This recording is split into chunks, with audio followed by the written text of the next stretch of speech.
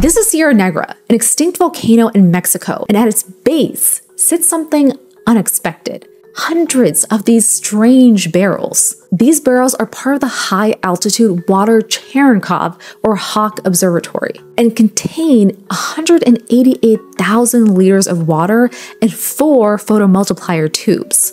Their purpose? To hunt down high-energy gamma rays from deep space. Pretty freaking cool. So Hawk focuses on TeV gamma rays. They are the highest energy photons ever produced in the cosmos, about 1 trillion times more powerful than visible light. These photons are born in the universe's most extreme environments like supernova and black holes.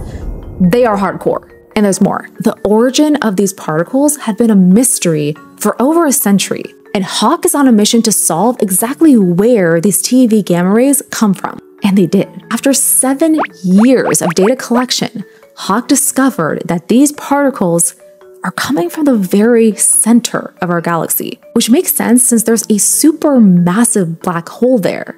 But for these TeV gamma rays to be reaching us across 30,000 light years, it means that this black hole must be producing even stronger particles called PeV particles, which are 1,000 times more powerful than gamma rays. Now this opens up an entirely new can of worms, because even the most violent cosmic events aren't powerful enough to explain what Hawk is seeing. The solution might just lie in their sister observatory in Atacama, Chile. Together they might finally crack this cosmic puzzle of where these PeV particles are coming from.